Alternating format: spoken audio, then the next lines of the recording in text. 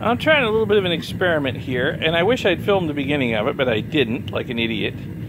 I took a whole bunch of plastic RAM chips that came off of the memory SIMMs I've been processing for gold.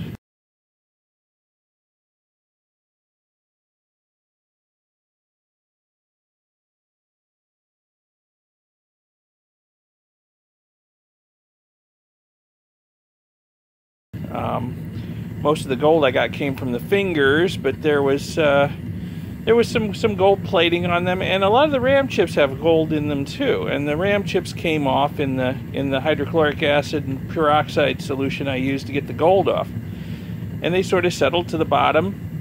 And you know, I cleaned all the gold off of them that I could see, but there's still gold in them. So what I did was I took a whole bunch of them, plastic RAM chips, and I put them in my foundry. And I don't know if it's going to show. Put them in a crucible and put them in my metal melting foundry.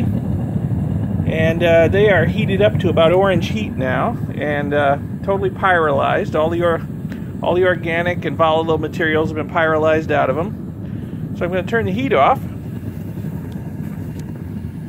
Turn the gas off here and start it cooling down.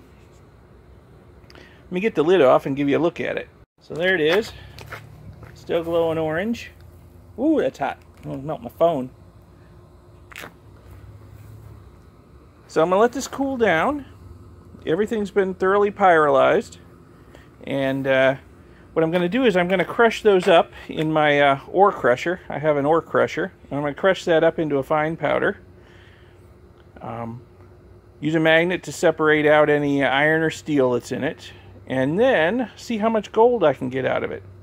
And I haven't decided yet whether I'm going to try panning it or use aqua regia on it. So, I mean, panning is kind of instant gratification. You'll see the gold right away, but I don't know if you'll get it all. With the aqua regia, you know, I can be pretty certain I've dissolved it all. So, we'll see. Right now, it needs to cool down for a couple of hours so I can crush it up. All right, this stuff is finally cool enough to handle the pyrolyzed plastic RAM chips. They're all white. All the black plastic's been burned away. The dye's sticking out of that one. That one started falling apart on its own already. And here's what a lot of them look like. They've still got these little metallic legs on them. Probably mostly base metal, but I'm sure there's some gold in there too. So I'll put that back in there. Put this back in there. So what I'm going to do is I'm going to crush them up in my ore crusher here. Just a little hand ore crusher. I would highly recommend, if you crush up these chips like this, that you wear some breathing protection, because it produces a lot of really nasty dust.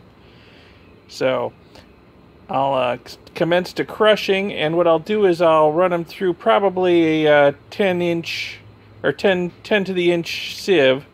And anything bigger than that will go back through the crusher again. So make sure I get just a fine powder out of this.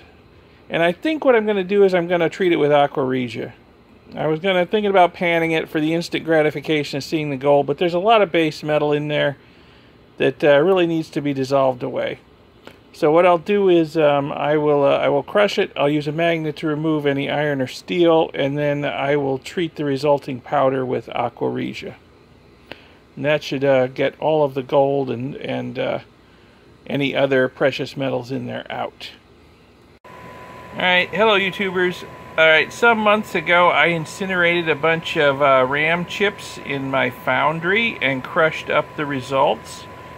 Sieved them, I think, to -10 and put them in a plastic bag. Put the plastic bag in my shed with the intention of panning the stuff out, and completely forgot about it for a few months. Cleaning out the shed yesterday, I found the bag again. And I thought, oh, I wonder if there's any gold in there. Well, look at that. There is quite a line of gold bond wires in the pan. Here's a view of that line of gold taken with my homemade macro lens. Wow. Look at all those gold bond wires.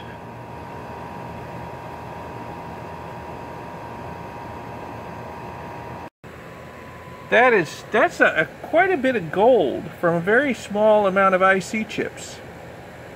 So that's very encouraging. So I'm going to have to do this again. I'm going to have to incinerate me some more chips and see if I can get the gold out.